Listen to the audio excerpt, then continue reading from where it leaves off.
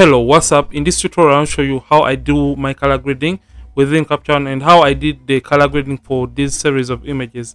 I know so many of you love this, and I want to show you how I did the color grading for these very images in Capture One, and I'm using Capture One 21 as you can see right here.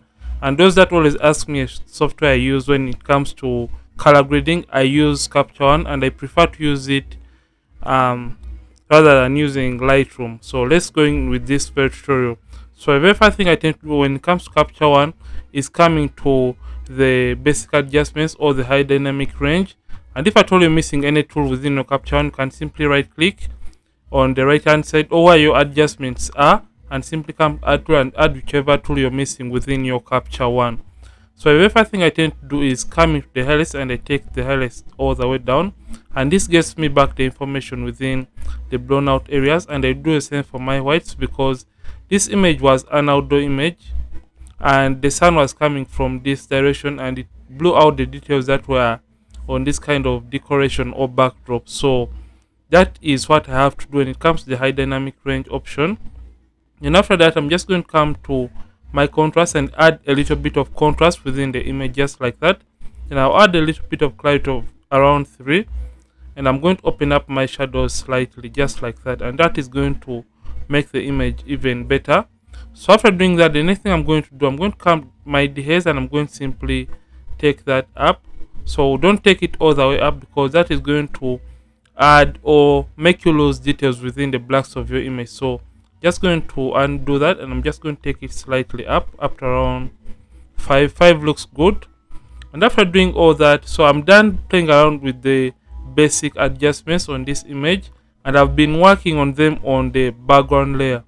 So the next thing when it comes to color grading and in Capture One in general, I always tend to do the color grading on a different layer, so that when I tend to mess up or when I want to delete a given color grading from some areas, I can eliminate that, as opposed to when you do it on the background layer. So I'm just going to come right here, and I'm going to come to the plus icon, and I create a new field adjustment layer. So basically you right click here and you create a new field adjustment layer, and that is the layer on which you're going to be doing the color grading of this very image. So after doing that, I'm going to come down here where it says to my color editor, and under color editor, the very first thing I tend to do when it comes to color grading, I tend to work on the skin tones first before I can do any other adjustments on the image. So I'm just going to come to color editor right here, and you can see we have basic, advanced, and skin tone. And for this case, I'm just going to be using the skin tone and the basic options. So I'm just going to come and I select the skin tone area and just come and left click on the eyedropper tool or color picker tool. So for this case, I just want to make the uniformity or make the skin tones very uniform for this very image. So when it comes to making the skin tones uniform, I'm just going to zoom all the way in by using Ctrl Command Plus, and I zoom into the image, and I'm going to simply get a representation of the skin tone that I want to even out or have that uniformity. So I'm just going to come and I'm going to choose a given area, and for this case I just want the skin to look, just going to sample this area or an area right here. And what that is going to do is going to give me a range within the color. So you can see this area has a little bit of yellows, oranges, magentas, and some kind of reds. So what I'm going to do, I'm just going to zoom all the way out.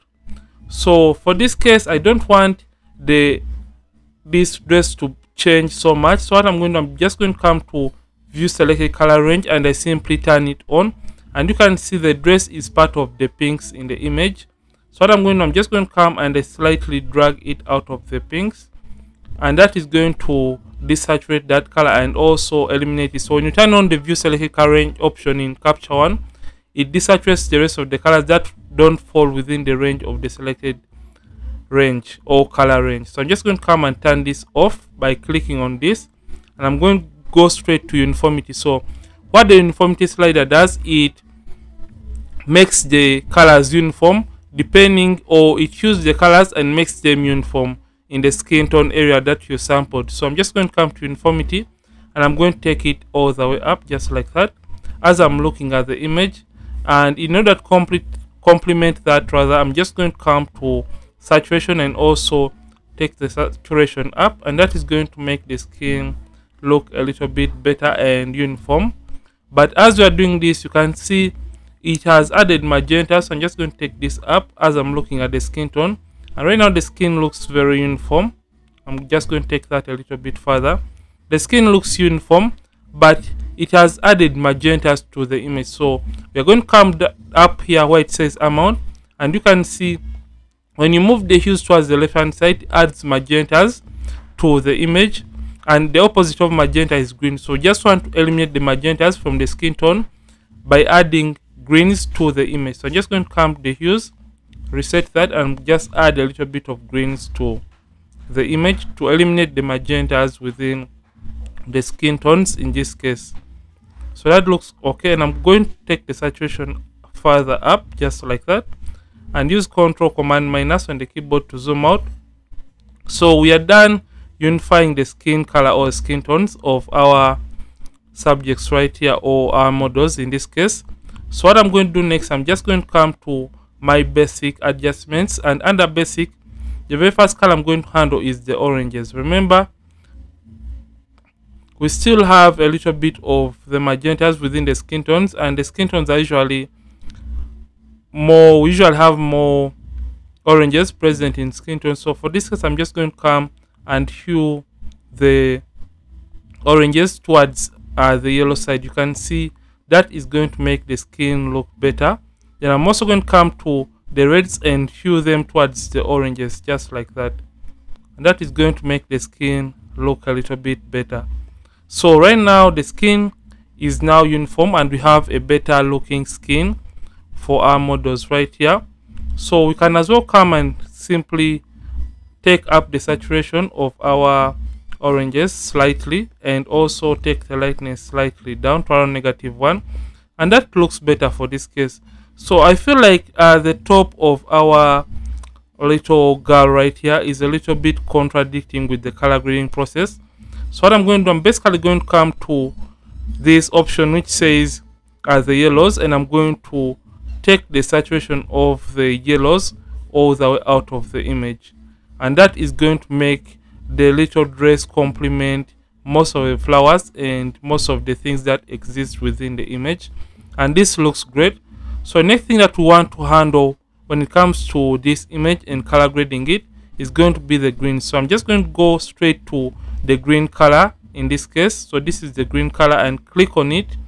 So I'm just going to simply take the hues all the way towards the aquas, and that is going to make the image a little bit pop when it comes to the greens, and it's going to make it more on the aqua side, but this doesn't look nice to me. So I'm just going to come to the saturation, and I'm going to simply take down the saturation of this color. So just doing that, it is going to make both the greens in the balloons and right here look or blend even better and more. So that looks okay to me.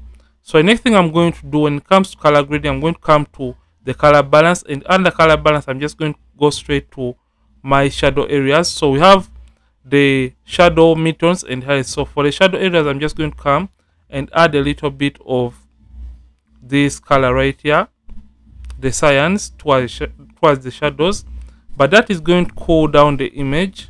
So for this case, I'm just going to take it up around there, and you can see when you take this all the way towards the edge, is going to increase on the intensity, and taking it back towards the center, it is going to reduce on the intensity of that color. So that is what you have to do. And when it comes to intensity, you can as well use or reduce on the intensity by dragging this slider up or down, and you can see it either decreases or increases on the intensity of a given adjustment on the images, and that looks okay. So I'm going to come to the midtones and simply add a little bit of oranges towards my midtones, just like that, and that looks okay to me. So I'm just going to come straight to the highlights and simply add a little bit of greens to my highlights, just like that, complement the skin color or skin tones. So this is basically what I did when it came to color grading this image. So let's look at a quick before and after for the color grading of this image. So this was the image before, and this is the after, before, after, before, after. So in order to apply the adjustments on different images, what I simply did, I came to adjustments and simply went to copy adjustments, and I came to the rest of the images that I shot, and I simply came to adjustments and apply adjustments, and that got the job done for me. And you can see this looks the same as the one we color graded before. So basically this is what I did, and this is all for this tutorial. And if at all you love this, don't forget to like this video, and don't forget to subscribe this channel. If at all you have been watching and you not subscribe this channel, Ronix from Ronix Photography, thank you for watching, and see you in yet more amazing tutorials. And don't forget to keep practicing and also keep creating.